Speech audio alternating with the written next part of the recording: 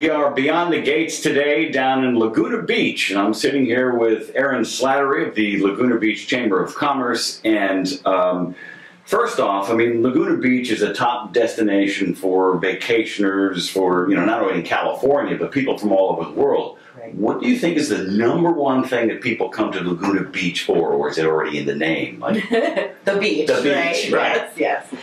Well, besides the beach, we are known to be an art colony. Right. So our summer art festivals are a big draw, including the Pageant of the Masters. Right. And that is internationally known. There's nothing like it anywhere else in the world. That's usually the first stop for people who want to come down. So, Yes. Let's go to the Masters. Exactly.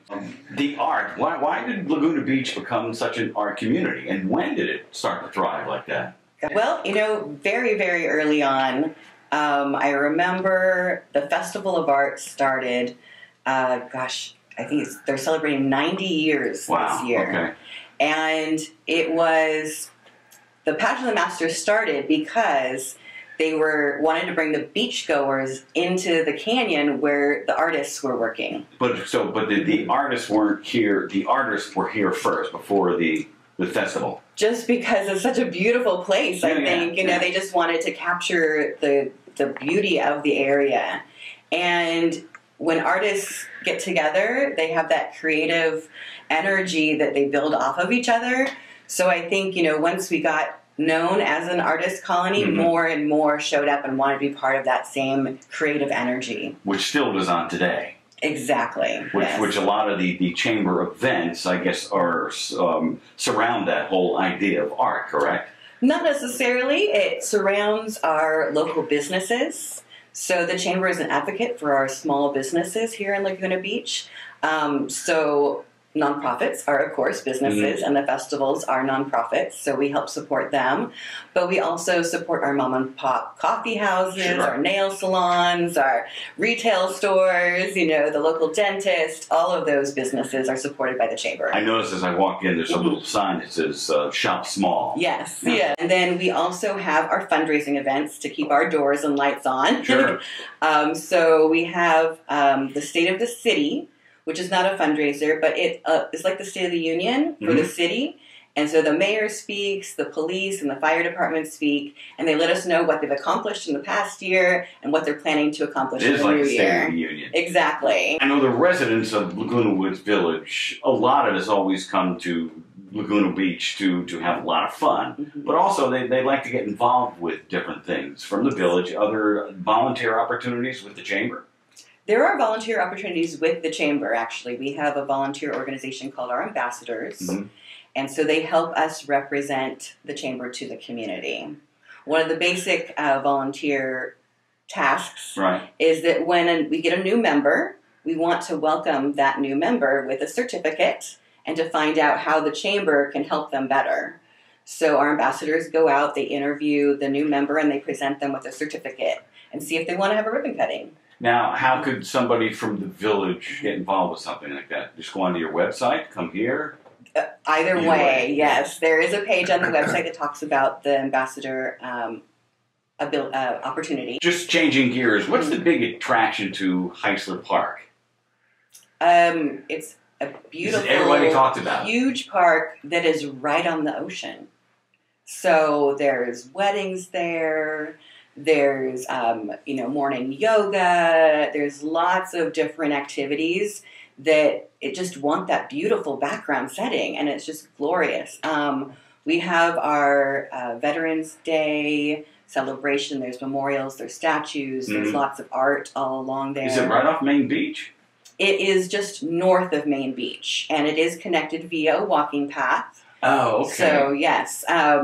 There's Main Beach, which has the boardwalk, and then if you continue up the hill, right, and it overlooks and Laguna Beach. Yes, okay, because I think we did a show up there as well. Yes, yeah. Now I know where you're talking about, because I know we came in here and people were talking about the park. So tell me about more of the events that are going on. Yes, so some of our fundraising events that help to support the chamber include our annual golf tournament. Okay. And that is at the Aliso Viejo Golf Club, and that is in May. So save the date for May 22nd. Okay. We'd love to have you come and join us and play some fun golf. Okay. Our pageant of the Masters, as we mentioned earlier. Sure. The Laguna Beach Chamber actually does a fundraiser for the dress rehearsal of the pageant. So we sell tickets for the dress rehearsal, which is the last dress rehearsal right before it opens. Before it opens. Yes. So you get all of the goodies without a tired cast. Say that again. All the goodies without the cast being tired. Oh, tired. Oh, because they're working every night for the rest of the summer, so they're still excited and they're ready to show off, and so you get every single aspect of the full performance without a tired cast. Erin, thank you very much for your time here this morning, and let's see if we can get some people from the village to help with the ambassador program, the volunteers. Yes, it is. Yeah, that should be good. Yes, and our ambassadors also help us out at our large fundraising events like the golf tournament and Taste of Laguna and the State of the City. Cool. Thank you. You're very welcome. And now for more from Beyond the Gates, let's go to Susan.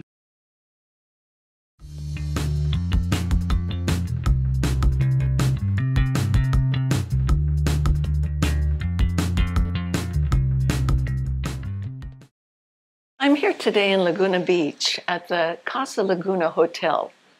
Now, I have to say, I feel like I've stepped into a little slice of heaven here. It is just the most charming, spectacular place, and I can't wait to hear more about it. And with us today is Zaman, who is the general manager of the hotel. Zaman, it's just such a treat to have you with us today and to be here in this lovely facility. So, tell us a little bit about it. A little bit. Thank you so much, Suzanne. Thank you for considering us, and we're very honored to be part of your show. And very thrilled to share the history about Casa Laguna and its background and what it's evolved to over the years to what it is now. Just to go back, was built by Frank Augustine Miller. He was the architect. And his partner Arthur Benton was the builder, and they together built the very famous Mission Inn in Riverside. Oh, really? Yeah, that was in 1920s. Yeah, beautiful. I was there last week. Oh, is that right? Fabulous. Oh, nice. Yes. Yeah. But did they have the Christmas decor and all that It stuff? was amazing. Yeah. Totally amazing. Beautiful, yeah. So that Casa Laguna was where they used the same materials from building that Mission Inn and built Casa Laguna. And so where we're standing right now today, we're in the Mission House lobby. This was initially built as a residence. The main house was down at Victoria Beach, and this was the back house. Before Pacific Coast Highway was much of a road back then, it was a small little dirt road. And so this was it, Old Laguna Beach, where it had the real old highway along there. Right. People in their old cars from the 1920s, 1930s. Yeah. I'm sorry to interrupt here. Oh no, it's a lot of great history. And so they used the same materials from building that Mission Inn and built that house down at Victoria Beach. And also that's still standing there today is the famous Pirates Tower.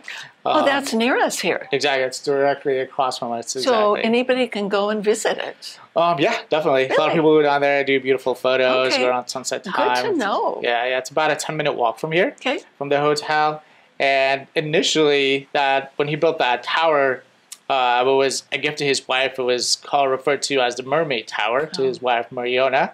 And when they later on sold that property and they gifted that tower to the city, of course, and it was now referred to as the Pirates Tower. I didn't realize all that. Right. So this all happened in the 1920s. Right. Yeah. All right. And then since then, it's evolved over the years. Right. And so now I think just the location itself, it's built on this very steep hill. Right. And you have how many rooms? So we have 23 rooms here. Okay. And all of our rooms accommodate 2 adults. All right. So all of our rooms accommodate 2 people. Essentially, we're more of Casa Laguna is great for a couple's getaway adult hotel environment. And due to the art and the culture and the accommodations, it's perfect for a relaxing, it getaway. absolutely is. Yeah. And I can see how it would attract not only visitors from out of town, but I think local people. What a perfect getaway to check in here for a weekend or a couple of days, right across from the beach, and the beautiful views and the gardens and everything about it is spectacular. Thank you. So over the years, it's evolved. The rooms have been added on. Yeah. And so now it's the 23 rooms, and you have parking in the back? Correct. Yeah, we do have complimentary parking. We do have a lovely heated pool that's heated at 82 all year round. Beautiful. We offer great spa services here. We have a very talented spa therapist team. And yeah, we have a delicious complimentary breakfast that we offer to our hotel guests. Right. We also have a great Mediterranean / Spanish menu that's inspired nice. for lunch, and that's available from 12 p.m. to 7:30 p.m. Now, daily. is that open for just the residents, the occupants, the guests here? Correct. It's yes. open. Okay. It's for hotel guests only. Hotel guests just only. We wanted the place to keep it secluded and quiet. So it's available for hotel guests, but our spa services are available for non-registered guests. All right, good. Yeah. And I thought it was interesting to note that right nearby is the Drake, Yes. which is I'm not sure how to describe it. It's only been open for, a year? And it's a jazz club, a restaurant. It's open 7 days a week. It's a hot place to come and visit. Oh, definitely. Yeah, it's about a 10-minute walk from here. They have a great steak and seafood options. And they have the beautifully redesigned restaurant, and we definitely recommend our guests to take a nice short walk to the Drake. Yeah, and they also have, what is the pizza place that's right nearby? Very unique. So this is As Is. It's a close by option. It's a California cuisine restaurant, and they have great pizza and also some Italian options as well. But yeah, that's been here for, I think it's family owned. It's been here since the 60s. So it's locals' favorite, definitely. It's another place we definitely recommend. And just an easy walk to the beach from here too, which is this is right next to that underpass I was mentioning earlier. Okay, so the people. Okay, we're on the east side of Pacific Coast Highway, overlooking the beach, but we're not right on the beach. Correct. So they walk down 10 minutes, go under the underpass. Exactly. And then they're at, what beach is it? So it's called Victoria Beach. All right. Yeah, so we're about exactly 2 blocks south of the hotel. And there's an underpass that goes underneath PCH and then goes through a tunnel, then it takes them down to the sand. Now, is that a public beach or is it just for guests at the hotel? It's a public beach, yeah. All right. Yeah. What a wonderful little find. Other things I can ask you about. Let me look here for a minute. Oh, if people wanted to go to explore other parts of Laguna Beach and not use their car, is there a trolley that stops, or a bus, or Uber's location, or how would they get around? Definitely, that's a good question. Yeah, the city of Laguna Beach has a Laguna Beach trolley service, right, and operates daily. On the weekends, the hours they goes to like 10 p.m. And it comes pretty frequently. It comes about every 20 to 30 minutes on the hour. And is that year round? All year round, yep. And there's a shuttle stop right in front of the hotel. So as soon as you exit the hotel, see the trolley stop on the left-hand side. Wow. Yeah, it's a great way to travel around Laguna Beach. That's why we definitely always recommend that to our guests. How far north does the trolley go? I've forgotten. Yeah, it goes to...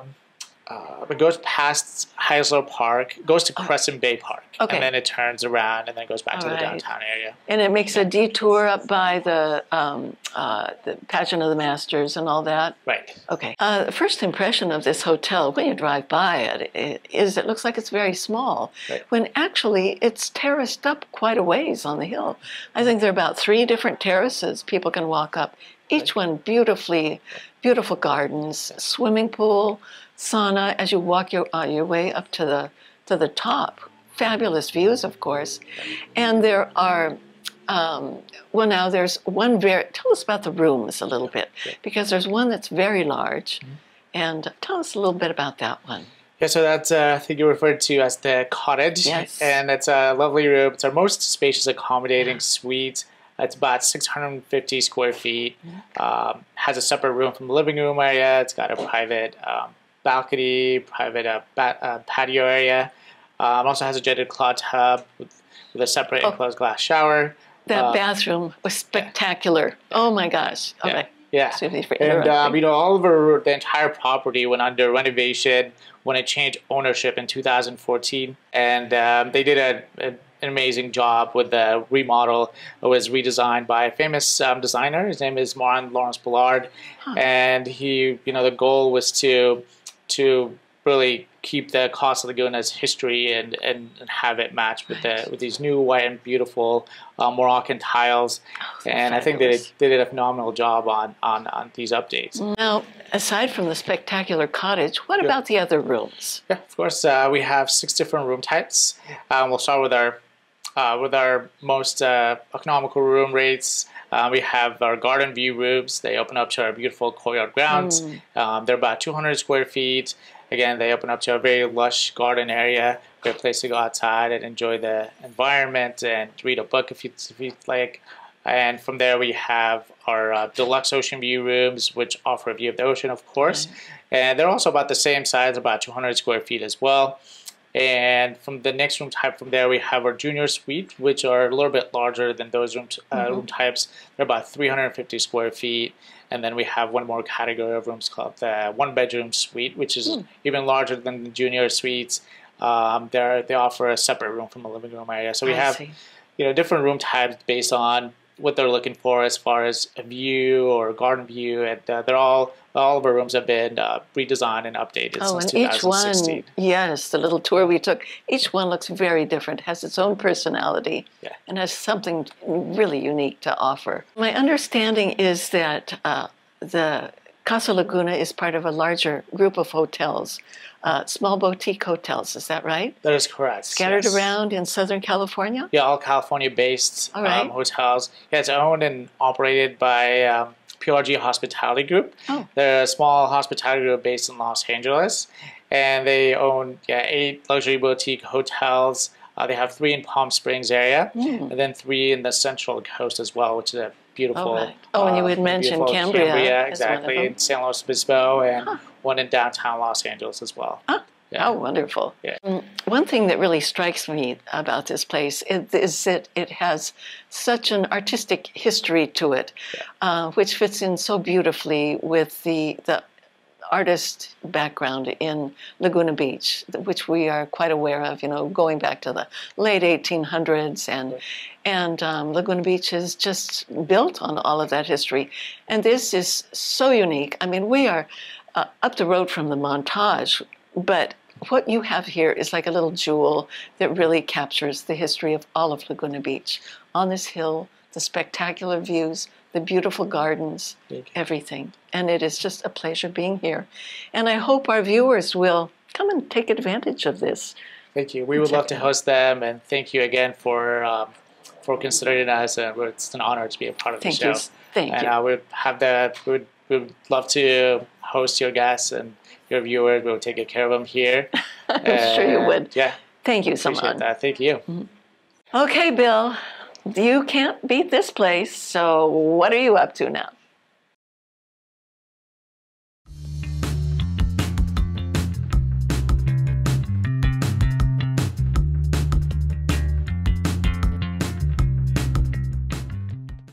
We are beyond the gates this morning with owner John Secretan of Zinc. And it's Zinc, depending upon location, market, cafe. Zinc is our brand name, and then below is Zinc Cafe and Market, or Zinc Cafe, Market, and Bar. Depending upon location. Depending upon our location and our licensing ability.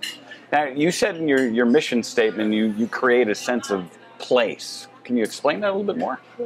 Starting this business, my degree is landscape architecture, so I was very involved in trying to understand how to create outdoor experiences and places.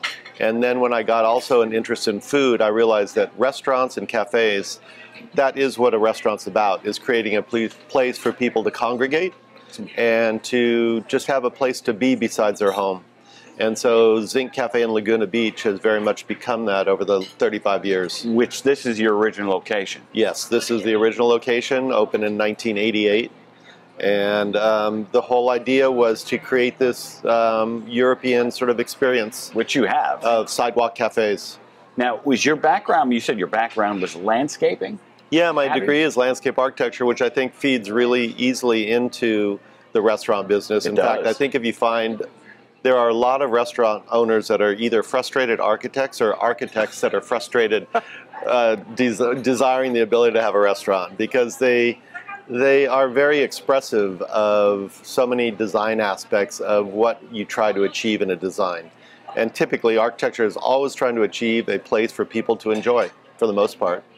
And a restaurant, that's all you're trying to do, is trying to capture that magic that makes that happen. And Zinc in Laguna has done that over the 35 years we've been here. Now, correct me if I'm wrong, zinc it's a metallic element. It is. This is zinc. This is the zinc. Tabletop that we are looking at, if you can see it, is zinc, and it came from Europe, in France particularly, during the war, World War II, I believe, where all of the cafes, or a lot of the cafes, use copper for their sinks and their countertops. And then that material became very valuable because it was needed for the war, for ammunition. And so overnight, all these cafes either sold or the material was confiscated. And then the next cheapest material to use was zinc. So overnight, all these cafes became known as zinc bars. So in Paris, you'll find a lot of, there's Le Petit Zinc, which is the small little cafe. And so when people would say, let's go to the zinc, it was synonymous with saying, let's go to the cafe. So here in Laguna Beach, you have the cafe and you have the market. What is the market? Can somebody come in and get ingredients? Yeah, so the market evolved because the building next to the cafe became available, and I didn't want someone else to go in. Sure. So I leased it, not knowing what I could do. The cafe said, no, you don't have enough parking, so you can't expand your restaurant. But market requirements have much less parking requirements, and therefore we called it a market. And so that's how the market aspect came in. And then we created all of these salads, all of these sort of more cafe or cafeteria kind of items, being able to come in and get pounds of salads, order catering events, do all that kind of stuff. So you can do catering and different. If somebody wanted to say come down from the village and take out, how would they do that? You just walk in, and anything we have is available to take out or for here. You have a website that we have a website that you can go to, zinccafe.com. Okay. And on there are the restaurant ordering guides, the catering ordering guides, the event ordering guides. So you can also hold events at all of our locations as well. Yeah. What hours you open here in Laguna Beach? Laguna is 7 to 4 p.m. And in the summers we do dinners, but that's only during the festival times. And all the locations vary a little bit depending on the neighborhood. Sure. Yeah. Here in Laguna Beach, what do you think is the most popular dish thing people order, or is that tough? It's impossible. I would say what they like is the easy accessibility of being able to come in and get a full meal. Or you can come in and just kind of get a little bite of salad, a small plate that costs you $6 versus, spending $20 on a full plate. And our price point's very affordable too. I noticed that. We're not inexpensive, but we're not expensive. And you can kind of gauge it to whatever you want it to be.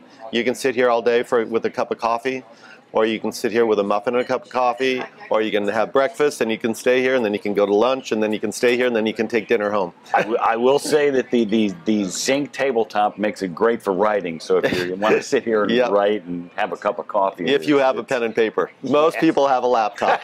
Yeah, you can still write on it. Okay. Now we talked about your menu. Do you have anything that tilts toward a vegan type of... Well, one thing that I think, I'm a third-generation vegetarian, both sides of the family. So the restaurant is vegetarian, but it has never been sort of done on a trendy basis. It's done on just really normal food, because trendy didn't exist when my mom and my grandmother were eating. They just ate all the regular foods, just minus the meat. Yeah. So we have macaroni and cheese, we have spinach lasagna, we have pizzas, we have great salads. You're making me hungry. We have all these things that, we have customers that come in not knowing we're a vegetarian restaurant and have been here for a year. Then all of a sudden they decide they want a tuna fish sandwich, and we look at them like they're crazy, and it's like they had no idea we were vegetarian. Is there a difference between vegan and vegetarian? Yeah, I think everybody's a little confused in this day and age with vegan and vegetarian. They tend to combine the words, and there's a big difference between vegetarian and vegan. Vegan means you're not eating cheese or dairy. But you have. But we use cheese and eggs in all of our products. So it makes the menu much more varied and much more appealing to the meat eater who wants protein and wants things that they normally can't find in a vegan diet. An egg. Yeah.